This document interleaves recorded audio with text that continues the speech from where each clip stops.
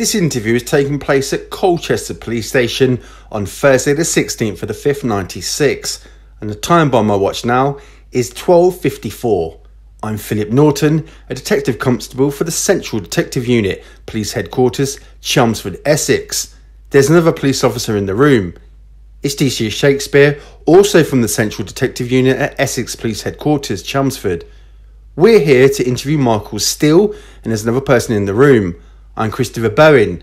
I'm a solicitor from Jeeps & Sons here in Colchester. After my client had introduced himself, I have an opening statement to make. And here in the room is... My name is Michael John Steele of Oaklands. That's Anglers Green, Colchester. And before this interview continues by the police, I have something that I'd like to ask you that I understand this morning. Time started at 12:54. I'll start again. I understand this morning that you've had words with my solicitor, Mr. Christopher Bowen, and I believe you've told him something to the effect that I intend sacking him and his firm of solicitors once this goes to court. A statement which clearly undermines the confidence between my solicitor and me. Is totally untrue. Did you say that to him? No, I didn't, and that's incorrect. DC Shakespeare? No. What I said, in fact, was quite simply that I understood that on one of your previous trials that you represented yourself, and perhaps that you would sack Mr. Bowen and represent yourself on this one. Why? Why did you make such a statement? That statement is clearly undermining of the confidence between my solicitor, Mr. Christopher Bowen, who has conducted himself up until now expertly and confidently. Then if there was any offence taken, then I apologise to both you and Mr. Bowen, and there was no offence intended. I just wish to clarify what was said when I arrived for the briefing. You, DC Shakespeare, and I'm only talking to you about this because you're the person that made those remarks to me. You inquired as to the well-being of my client. I replied that it was fine. You then suggested that I was aware that my client was writing copious notes. I didn't really give you an answer to that, and you then suggested that my client may sack myself and Jeeps & Sons and represent himself. You then asked me if I was aware that Mr. Steele had previously sacked previous solicitors and represented himself. As you'll be aware, I replied that even if I had answered those questions, I couldn't possibly answer because there is a complete confidentiality between my client and myself. That's right. You're certainly correct. And you did say that. Thank you very much. You did. I'd like to confirm that. Absolutely correct. After that opening, I'd like now to begin my opening statement proper, and that's this. I've said of my solicitor, my role at this interview is to advise Michael John Steele to the best of my ability. I shall intervene in this interview if he requires any legal advice or assistance, or your questions become inappropriate, or you make matters known in this interview which hasn't been discussed with me beforehand. Now I confirm we've had a briefing before this interview started, and that briefing consisted of myself giving a one-page summary, and also I asked some questions and I received replies. I wish to say this. My client, having taken advice from me, has instructed me that he wishes to exercise his right to silence at this interview. I wish to say, for the benefit of the tape, that my client has been under arrest and in police custody in total since Monday the 13th of the 5th 96, when he was arrested at 3:10. Since 12:45 on Wednesday the 15th of the 5th 96, that's yesterday, Mr. Steele has been in police custody relating to an arrest regarding importation of controlled drugs and murder. I wish to make it clear that until 11:25 on Thursday the 16th of the 5th 96, this morning, no information regarding this new matters of murder and the importation of controlled drugs has been given to me by the police. Any information I've gained appears to have been via local and national newspapers, including the East Anglian Daily Times and the Times. Considering the police are investigating at least 2 new serious arrestable offences, the disclosure of a one-page summary without evidence to justify its contents, it's wholly insufficient to allow me, as a solicitor, to advise Michael John Steele, my client, properly. The police are investigating a triple murder and importation of cannabis. I do not consider at this stage, given the disclosure I've received, there is any evidence to link Mr. Steele with either an importation of cannabis between the 1st 11th 95 and the 21st 11th 95, or in murder, which is supposed to have taken place on the 6th of the 12th 95. I consider I've not received adequate, let alone full disclosure. During this interview, the police also wished to ask questions about 150 kilograms of cannabis found at the premises of my client's mother. The police have confirmed to me that these drugs relate to a charge which has already been laid against my client and for which he has already been remanded in custody. Accordingly, I wish to object to the line of questioning relating to the 150 kilograms of cannabis seized on the 15th of the 5th, 96. That's yesterday. If the police in this interview wish to pursue the aforementioned line of questioning, I wish to bring it to their attention that the old right to silence still applies, and that accordingly no interference can be drawn on any silence my client wishes to exercise in any event. My authority for that C16.5 of the current codes of practice, as far as many questions relating to the murders are concerned. I have already stated that I have not seen any evidence implicating my client. This applies equally to the alleged importation of cannabis in November 95. Now, during the meeting we had earlier on, after I was shown the one-page summary, I asked the officers what written statements they had. D.C. Shakespeare replied, "We have two databases on the home's computer system. There are at least 300 statements." I asked how many statements implicate my client. D.C. Shakespeare shrugged his shoulders when asked that. He then said, "It's not possible to provide me with those statements at the moment." When he was asked why by me, he said, "They're on the computer." I asked him, can he get printouts of the relevant statements to implicate my client, or the statements that implicate my client, if there are any. D.C. Shakespeare said, "We have given what we consider to be the fullest appropriate information at this stage, and we now wish to give your client his account of the incident." I then thanked you both officers, didn't I? And that was the conclusion of our discussion. However, D.C. Norton did, and I wish this to be fair to him, did then come speak to me and told me there was one very important thing I may want to now take notice of, and that was this. At least 150 kilograms of cannabis resin was recovered from the home address of blank Steele. This was found in a garage contained within, D.C. Norton said, 6 holdalls. This is the current state of play regarding disclosure. I've made my comments abruptly clear. I am grateful for your giving me this time to make this opening statement. I wish to pause now because my client will now make a prepared statement which will take some time to read out, and I ask for your patience while he does this, during which will be abruptly clear they will not answer any further police questions, and wish for us to be taken to Chelmsford Prison forthwith. Mr. Steele, I'm now going to allow you to read your statement. Thank you very much. Prior to doing that, I wish to remind you of your legal rights. You have the right to your free legal advice at any time whilst you're here in custody at the police station, and it continues throughout the investigation. Do you understand that? I do. You do not have to say anything, but it may harm your defence if you fail to mention when questioned, so that you later rely on in court. Anything you do say may be given in evidence. Do you understand that? I understand that, yes. Now, some objections were raised yesterday at the court in relation to your detention at this police station and the conditions for which you're being kept in, particularly the circumstances of the room which you're being held. You've been asked by my colleague this morning in the custody area, did you have a good night's sleep? And you confirmed to him in the affirmative. That was correct, yes. Do you feel fit and well for this interview to continue? I do. I've had a good night's sleep and I don't feel any fatigue whatsoever. Okay. I know that if you refuse to have your midday meal and you feel fed and watered sufficiently to know where you are and what you're saying to us during this interview. Yes, I've refused. Not refused. The meal was offered to me this morning, which I had a bite out of, which was the breakfast. Nothing wrong with the meal. Situation is, my appetite at the moment is just no good enough to eat any food. That's all it is. I was told you'd refused it. No. The terminology there isn't meant to implicate or... No, I'm not. I'm not refusing nothing. It's just that my appetite isn't there at the moment. Fine, that's okay. Right. And I'd like to quickly just read this. Yes. Which is a statement that I've prepared, which I'd like to draw to your attention. On Monday the 13th of the 5th, I was arrested along with my common law wife for the past 25 years, namely Miss Jacqueline Street, the person of exemplary character. The arrest was conducted in such a manner that a near-fatal accident was avoided purely by my own driving ability. Our vehicle was rammed by 2 plainclothes policemen driving a vehicle in a malicious and dangerous manner. My wife, who is a cancer patient, was detained for 2 days in squalid conditions and shown no compassion of or reasonable respect by arresting officers.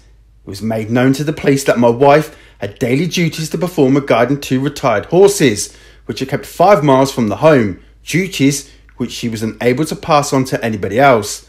My wife was released and returned home after 2 days to find the home had been abused and damaged by the police search of the premises. No notice of this search was given to my legal representative, Mr. Christopher Bowen. Money was taken from the home, which was a loan to her from a relative pending the sale of her home. Proof can be shown in evidence provided that this money came from a perfectly legitimate source. Also taken was her own personal vehicle, which is financed to her and registered to her.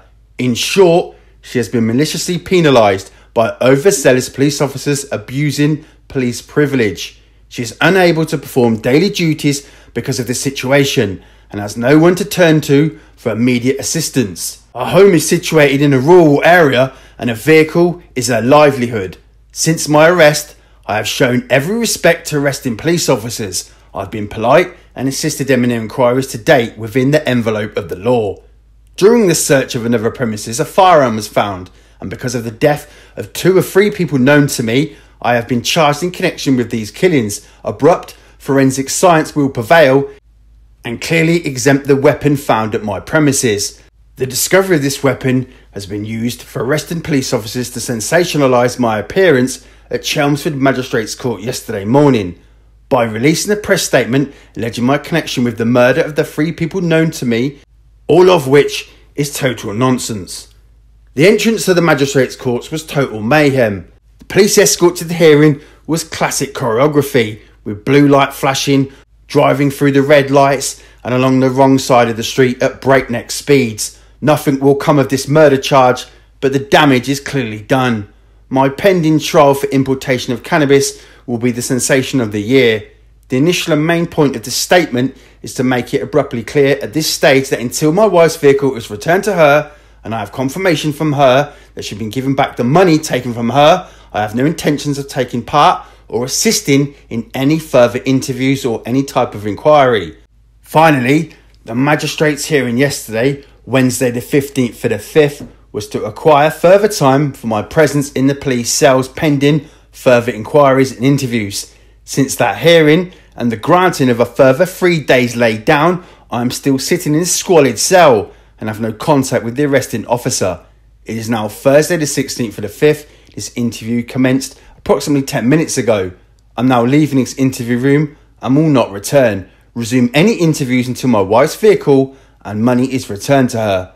One other point I must make is hired items such as the chainsaws have been taken along with my own vehicle. I expect immediate returns of these items to then get returned to their rightful owners. That's all I have to say to you, and I do wish to leave. I will now and go back to the cell. Just make one thing clear. Yes, you have not been charged with murder, as you've said in your statement. You've been arrested. Okay, I stand corrected. I stand corrected. On suspicion, I stand corrected of being involved in the murder. You have the free right to leave this room. I just want to say one thing before you go. No court is likely to draw any advance influences from my client interest in the light of this defence representations in this interview. Thank you, Mr. Steele. You may now leave the interview room. If you're just escorting back, Richard, I'll conclude the interview. Yeah, do you want to conclude it? And I'll just take him back. At 13:09. This interview is being tape recorded and we're in an interview room at Colchester Police Station. The date is Friday the 17th for the 5th, 96, and the time by the clock on the wall is 10:13. I'm Philip Norton, a Detective Constable from the Central Detective Unit, Police Headquarters, Chelmsford, Essex. There's another police officer in the room. It's D.C. Shakespeare, also from the Essex Police Detective Unit at Headquarters. Thank you very much. We're here to interview Michael Steele. Michael, just give us your full name, address and date of birth, please. My name is Michael John Steele. I live at Anglers Green, Colchester, and my date of birth is the 13th of the 1242. Thank you. And your solicitor? I'm Christopher Bowen, a solicitor from Jeeps & Sons in Colchester, and now required to explain my role at this interview is to advise and assist Mr. Steele, my client, throughout. I confirm that information has been given to me. I'll go into more detail in a few minutes' time. That information has been given to me by yourselves, officers. I've advised my client on the information that's in my possession, and he's instructed me that he wishes to exercise his right to silence. I'm now going to explain why that decision has been taken. Mr. Steele has been in custody since Monday the 13th of the 5th, 96, when he was arrested at 3:10. He was initially questioned on matters which I hope are going to be unrelated to this interview. He was remanded in a local custody by Chelmsford Magistrates Courts on Wednesday the 15th of the 5th at 12:45. It's now Friday the 17th of the 5th, and as he said at the beginning of this interview when we started, it was 10:30 hours. The police did not provide any information to the defence regarding the importation of controlled drugs and murder until 11:25 on Thursday the 16th of the 5th, 96, nearly a full 24 hours after he was initially remanded into a local police custody for these new offences. The information provided to the defence was a single A4 sheet of paper with some information containing varying when the first briefing took place with me on 11:25 on the Thursday the 16th of the 5th. I requested written statements. I was told by DC Shakespeare that there are 2 databases and a Holmes computer system containing over 300 statements in relation to the present inquiries. When I asked how many statements implicated my client, I received no verbal response. I asked to see statements, but was told it was not possible at that time, as they were on a computer. I asked for computer printouts of these statements. I was informed this: we have been given what we consider to be the fullest appropriate information at this stage, and we wish now to give your client his account of the incident.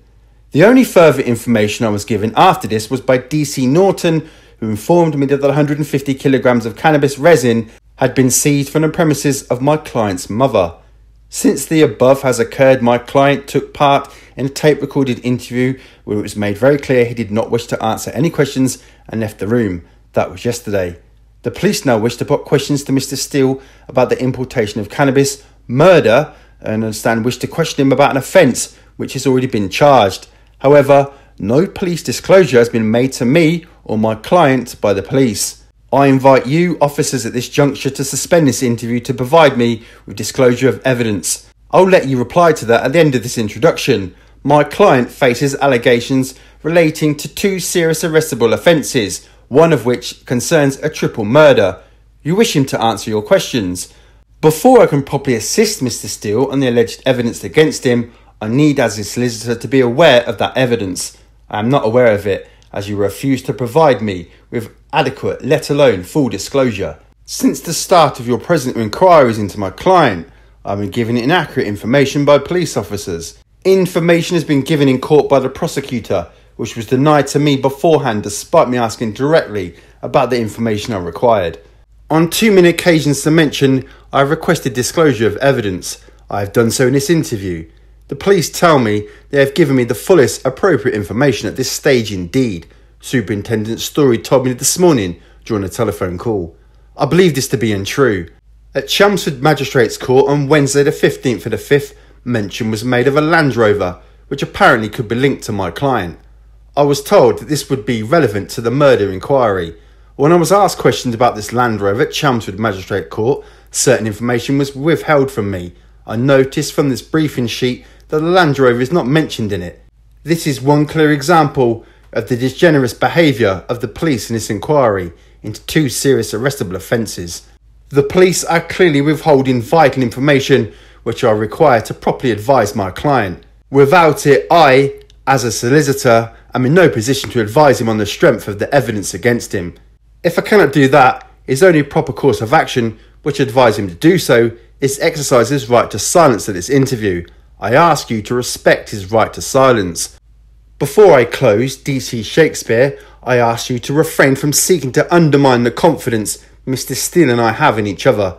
Yesterday, you incorrectly told me that he was considering terminating his instructions to my firm. You've acknowledged that you'd done this on yesterday's taped interview. This morning, during a telephone call by you to my office, you told me that I did not need to come to the police station this morning, that the police would find a new solicitor for my client. I can only summarise that you did this to put pressure on me and hence my client. I find this totally unprofessional and ask you to refrain from any continuation of this improper behaviour. I have on no occasion refused to come to the police station. Indeed, I believe I have come to this police station at the earliest possible opportunity when I've been summoned to do so. As a result of everything I've said, my client has lost any faith in the conduct of this police investigation. I can understand why. Before I conclude this interview, my opening comment and allow you to begin this interview, I ask you to provide my client and I with all the evidence you have against him. Thank you. Finished, okay? I invite you to reply to my questions, please. I've just a number of things to say before in reply to what you said, Mr. Steele. You do not have to say anything, but it may harm your defence if you do not mention when questioned something which you later rely on in court. Anything you do say may be given in evidence. Do you understand that? You have the right to free legal advice at any stage of this inquiry, whether it be by person now or by using the telephone. Do you understand that?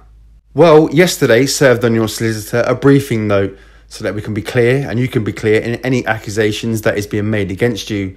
You're in police cells for the most serious offence of being concerned in the murder of Patrick Tate, Anthony Tucker and Craig Rolfe.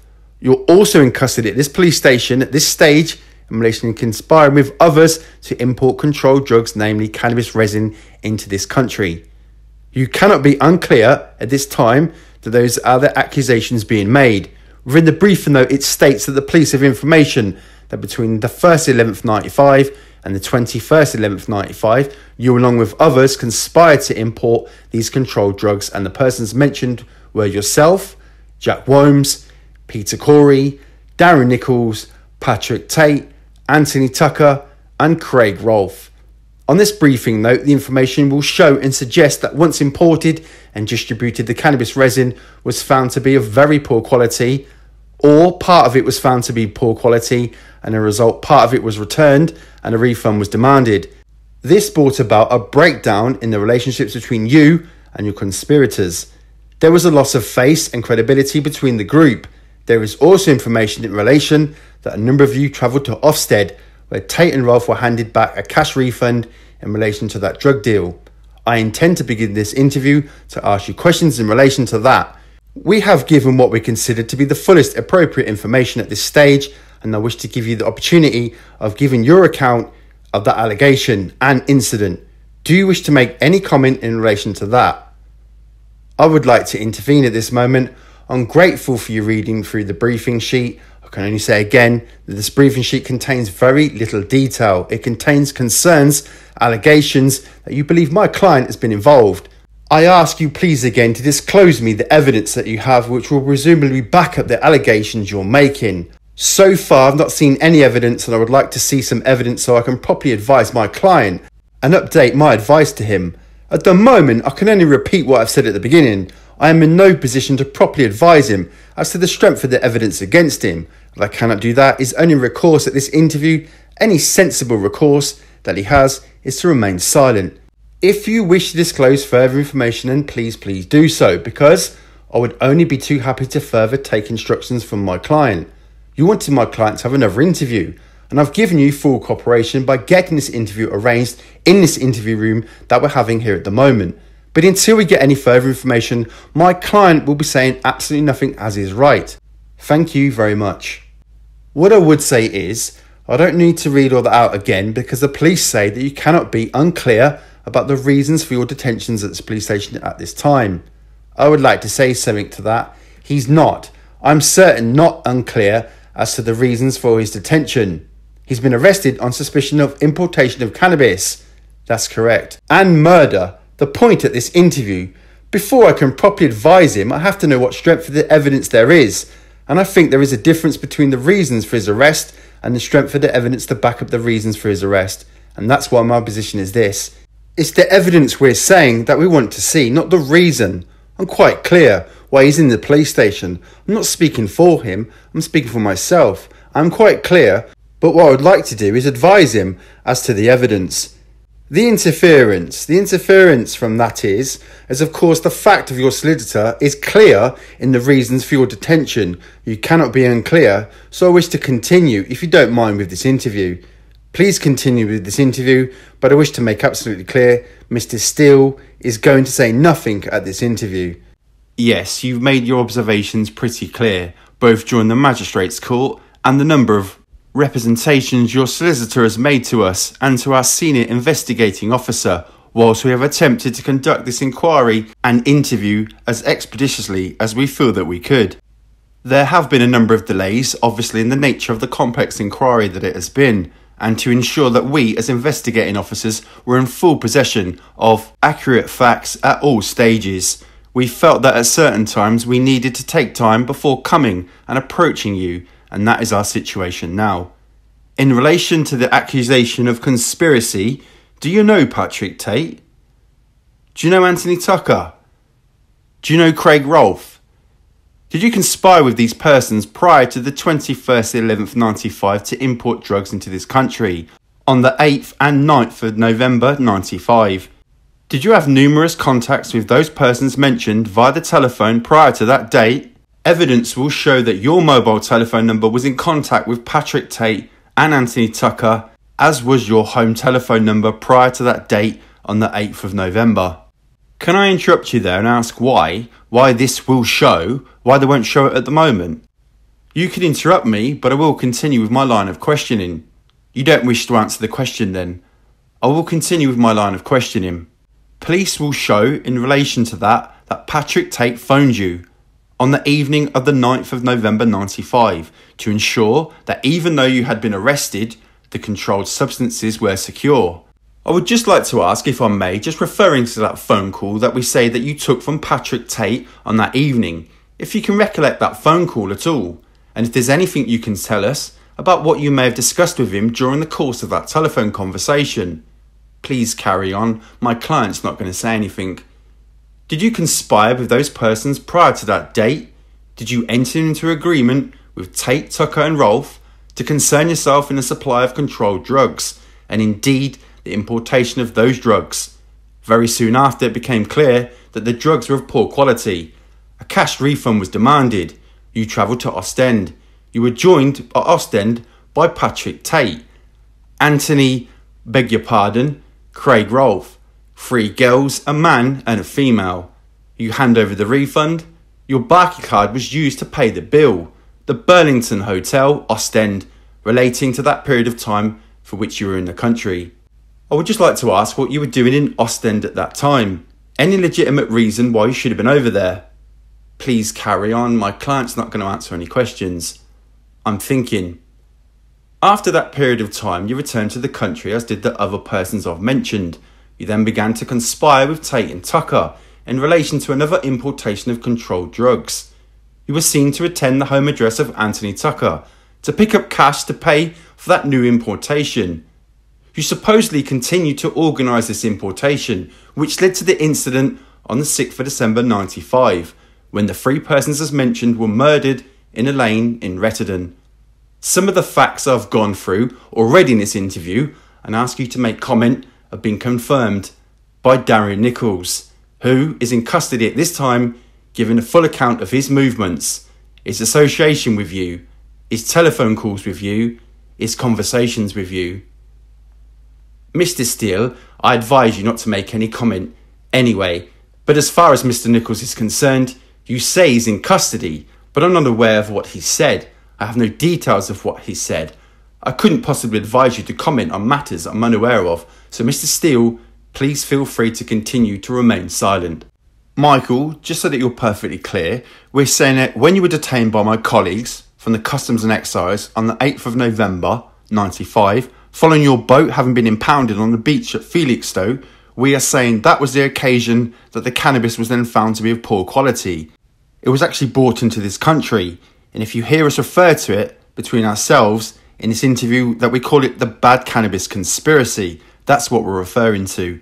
The conspiracy that occurred between the 1st 11th 95 and the 21st 11th 95. So again, just to make it clear in your own mind, that is what we're saying, that the bad cannabis was brought in, all the cannabis of poor quality anyway.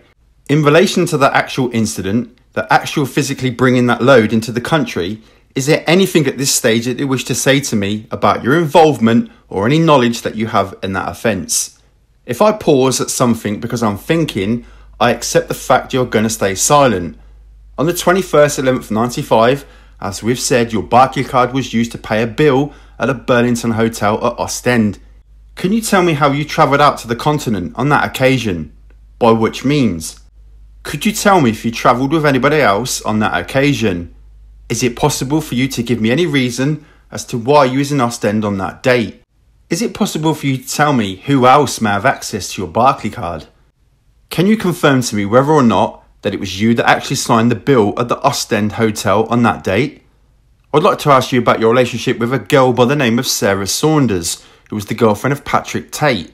And I would ask if there was anything you'd like to tell me about your relationship with her. Could you tell me what your relationship is with a man by the name of Nichols, who, as you're aware, is in custody as part of those offences? Could you tell me anything about your relationship with him? As it's clear from the briefing sheet that has been given to your solicitor, and also now read over to by my colleague, it is the police's view that you have been involved in the murder of Tony Tucker, Tate and Craig Rolfe. Nichols has, during the course of a number of interviews with other colleagues of mine, given information with regard to that particular offence. That information, of course, has just been given to me, isn't it, D.C. Shakespeare? I continue with my questions, Mr. Steele. Can you confirm that you first met Darren Nichols while she was in custody at Hollesley Bay a number of years ago? Is it true that Darren Nichols is an associate of yours who has, over a period of time, done a number of jobs for you, including work at your cottage at Meadow Cottage in Clacton? Can you confirm to me, or deny in fact, that in December 94, on a date as yet unknown, you travelled to Amsterdam in company? Sorry, I've gone too far there. Can you confirm that in November 95, on a date unknown in 94, Darren Nichols travelled to Amsterdam at your behest together with another person's and went to a premises at your behest known as Stone's Bar? Is there anything you'd like to tell me about that premises in Amsterdam? Do you know anyone in Amsterdam by the name of Stone? Is it true that on that occasion you paid the sum of £1,000 to Darren Nichols for travelling to Amsterdam in company with a male called Peter on that occasion? Is it true that Darren Nichols subsequently worked for you at Meadow Cottage in a period of November 95, where he cleaned a barn at premises at Meadow Cottage in preparation for a bonfire night celebration? Moving on specifically to the allegation of the conspiracy involving you and the bad cannabis importation, again for the period the 1st of November 95 to the 21st of November 95.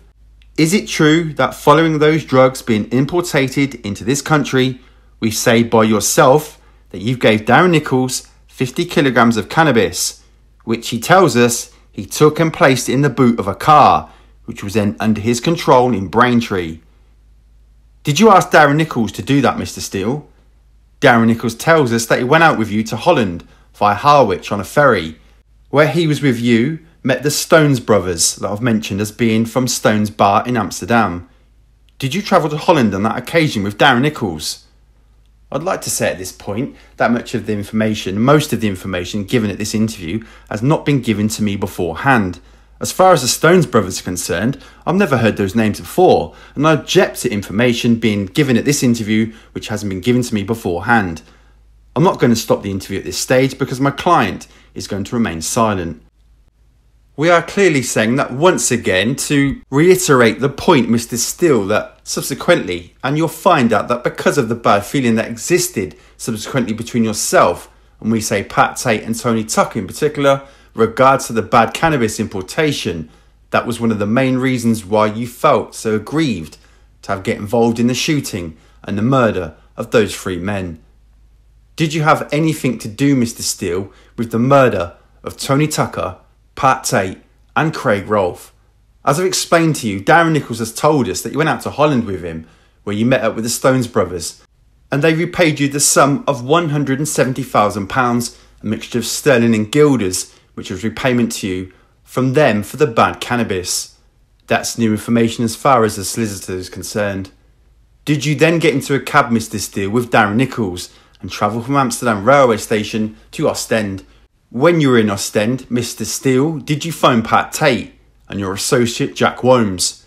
Would you like to tell me how much Patrick Tate's share of the money that was repaid to you by the Stones brothers was to be repaid to him? Darren Nichols tells us that Tate and the other people that have been mentioned to you by my colleague subsequently met up with you in Ostend, obviously for the purposes of sharing out the monies that you'd been repaid by the Stones brothers. Is there anything you'd like to tell me about that particular repayment and how it came about? Darren Nichols tells us that yourself, Tate, Rolf and the others had a meet in Ostend and he had a bit of a jolly, a few beers together. And then you subsequently went out for a meal with Darren Nichols and you were joined during the course of that meal by Jack Womes. Is that correct? And then you carried on coming back to the UK where Darren Nichols carried on working for you at Meadow Cottage. Do you know anyone by the name Mr. Steele of Mullock? I've never heard of the name Mullock before. I'm the solicitor and you can spell the name Mullock for me please, D.C. Shakespeare. Mr. Steele, I believe it's spelled M-U-L-O-O-C-K. Thank you, Mr. Shakespeare. But don't hold me to that, that's how I believe it is. Anything that you can tell me about that name and anybody that you've known by that name, because it is alleged by Darren Nichols that you told him that Pat Tate, one of the men who was subsequently murdered, was the sum of £40,000 from the Mullock brothers in relation to the bad cannabis importation, and that money was obviously owed back to the Mullock brothers. However, they spell their name. They are obviously going to be looking for their money back. Does that name mean anything to you? Do these circumstances mean anything to you that I've outlined? It transpires, I understand, from Darren Nichols that about 1/3 of the poor cannabis that you brought back into the country, we say was sellable, i.e. was of sufficient quality that you were able to make some money on it, and that Patrick Tate, he says, took those drugs up north somewhere in this country, and presumably did with that what he wanted. Well, I wouldn't imagine that you'd been very happy about that, would you, Mr. Steele? Would you like to tell me about a relationship that Sarah Saunders has with your common law wife, Jackie Street? Are they friends? Have you ever, at any stage, Mr. Steele, paid any monies to Sarah Saunders in relation to property to maintain her lifestyle? On the 8th of the 11th, 95, the day that you brought the bad cannabis importation into the UK, Pat Tate, as my colleagues outlined to you, was arrested on a drink driving charge in Southend when he was driving a Porsche belonging to Tony Tucker. That, of course, was the same day, as I've said, you were stopped on the beach. Were you aware that Pat Tate had in fact been arrested on that same day? Was there ever an occasion, Mr. Steele, when yourself, Patrick Tate and perhaps Darren Nichols, Sarah Saunders were together at a house to mend a cooker? Does that ring any bells to you at all? Darren Nichols has told us that, Can we just stop there a moment? Yes, let's stop the interview. I just want to say something. If you want to console your solicitor in private, fine. Let us stop, Mr. Steele, yes. Okay, just fine. I don't want a period of time. I just want to... If you want to do it in private... Yes, 2 seconds. I'd be happy to speak in front of these officers because we have the right to. Well, basically, yeah. What you were saying just then, I didn't quite... You've got some notes there, haven't you? I have some notes here. Let's stop the interview. I mean, it's 40 minutes gone. Let's have a break here. We can start a new tape in a few minutes' time. Can we have a cup of tea? Yes, I think a break would be a good idea at this stage. Please, officers, if you don't mind. Okay, it's 10:54 and we'll have a short break.